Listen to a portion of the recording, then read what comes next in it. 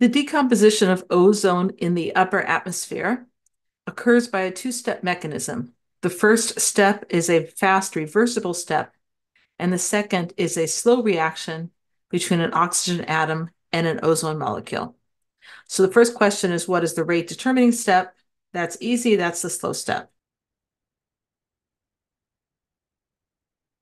Part B, it asks us, write the rate equation for the rate determining step. For that step, the rate is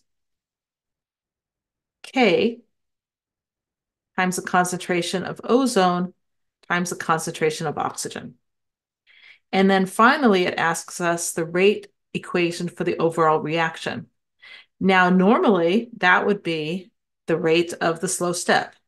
However, since the rate of the slow step has an intermediate, we cannot have this as the overall reaction because it doesn't show up in the actual stoichiometry of the reaction.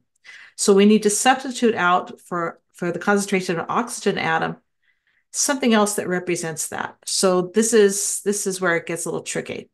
So let's look at step one. Step one is a reversible reaction. The rate of the forward reaction is K,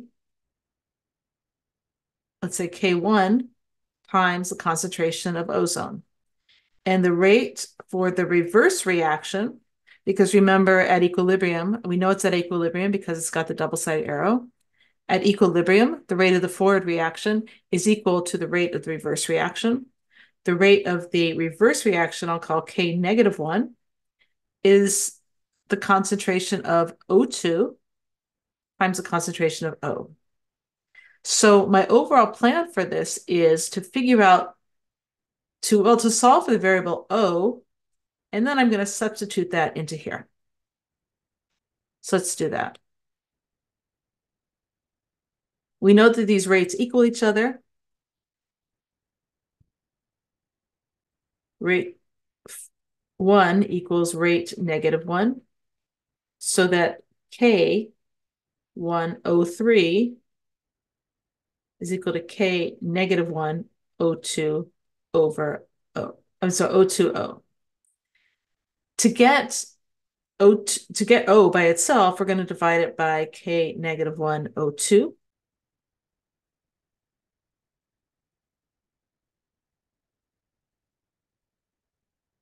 So that O is equal to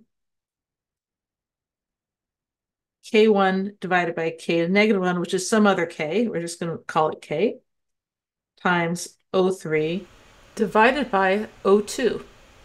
See, when we have two different Ks, when we divide them, they're going to create another constant, and it's just going to be called K in the end.